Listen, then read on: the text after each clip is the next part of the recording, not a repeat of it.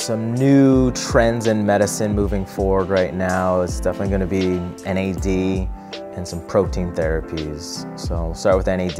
NAD is nicotinamide adenosine dinucleotide, and it actually is a precursor to make more ATP in the body, which is an energy store. So your mitochondria synthesizes ATP for energy in the human body.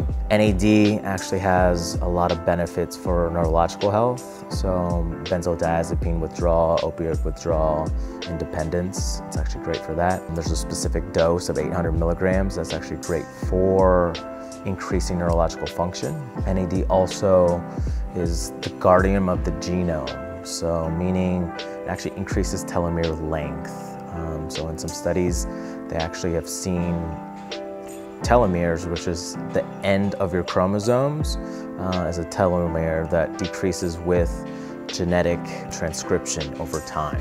So your genetics pretty much transcribe, on a second to second, daily to daily basis, and you want those telomeres to be long. That's a little bit with NAD. Into the protein therapies, you can actually have proteins that synthesize anti-inflammatory effects in the body. There's also, you can stimulate different organs in the body, like your pituitary, to secrete more growth hormone, for instance. Or you can tell your immune system to modulate and, potentially fight cancer cells, potentially fight different immune cascades in the body. So those are some cool little therapies that we'll kind of dive more into, but those are some new trends in medicine.